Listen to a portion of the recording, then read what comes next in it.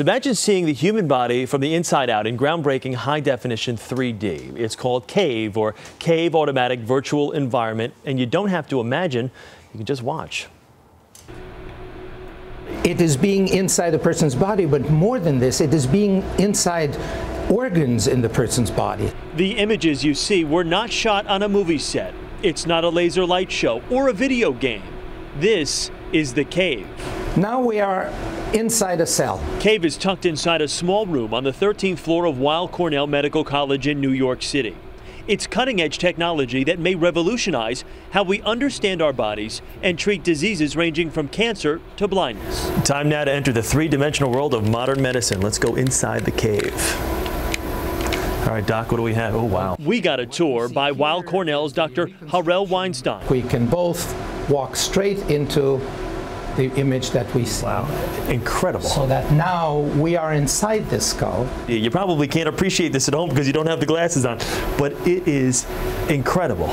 CAVE builds on medical technology that's been around for decades, like the MRI, by using the 2D slides with a sophisticated network of computers and cameras. Throughout your career, did you ever think something like this would be possible? I was dreaming about it, but I didn't think that I will be able to implement it and work with it.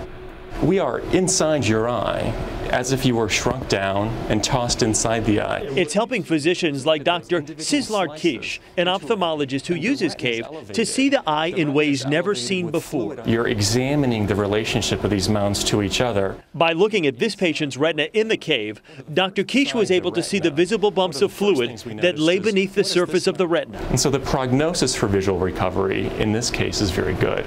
It's a finding like this that gives hope to doctors and patients alike. To know that this exists has got to be, I would think, such a bright spot for medicine. It should give us all hope that we will understand more and therefore be able to do more for all of us. Now again, if you're not at home and you don't have 3D glasses on, it's a little difficult to really understand the concept of just what it was like being there. It was, to be honest with you, because it's like you're in this spacecraft and you're just kind of flying around all these planets almost. It was really quite amazing, to be honest with you. And we have some more video here.